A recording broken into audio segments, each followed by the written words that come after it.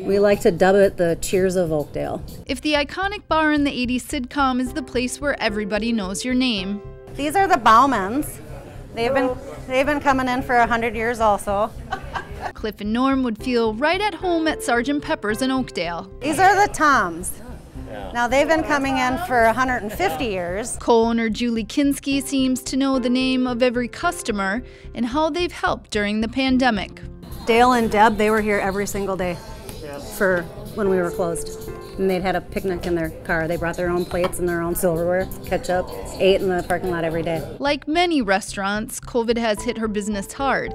Many of her nights passing without sleep, wondering if they could survive. We didn't know. We didn't even know if we'd reopen. We didn't know how long it would last. I mean, at first it didn't sound like it was going to be that long. And then a month went by, then 2 months went by, and now we're at 3 months.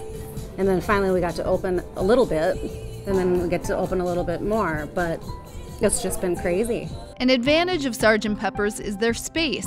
In addition to their patio, that was 10 extra tables. They have 3 dining rooms, but even still, business is operating at 60%, and her longtime staff, which she considers family, Dean's our right-hand man. Hey guys. Has gone from 50 to 33 employees, Kinski filling in wherever help is needed. And when she needed help most, her customers were there to keep them afloat. What he's trying to say is jewelry keeps us coming back. Yeah, I already said that. Contract. Through it all, she's managed to stay positive mostly, human kindness giving her hope, and perspective allowing her to find humor where she can. Don't take things for granted, because you never know what you're going to get.